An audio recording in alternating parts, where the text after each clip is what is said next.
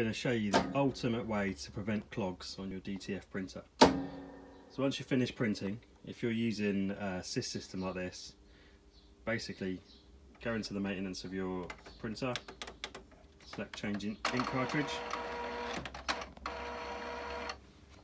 what we're going to do is we're going to take these cartridges out,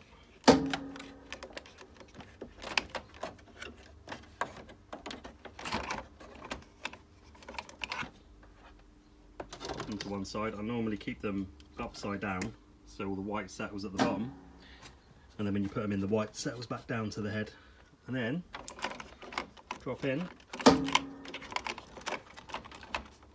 the set of, these are arc cartridges, so they're self-resetting ones, but they've just got cleaner in. Just about to see there's a bit in the bottom of there.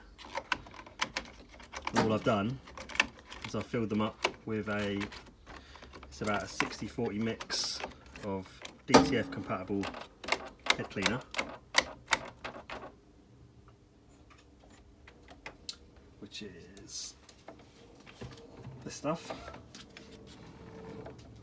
So I got that about 60-40 mix, and it's basically like a capping fluid, and I keep it in the cartridges. It's deionized water mixed with the fluid, and then once it goes through its cleaning cycle, this printer can sit then as long as it wants, because there's no ink in it, it's never going to clog up.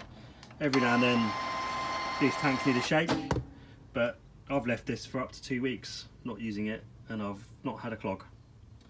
So hopefully that helps someone.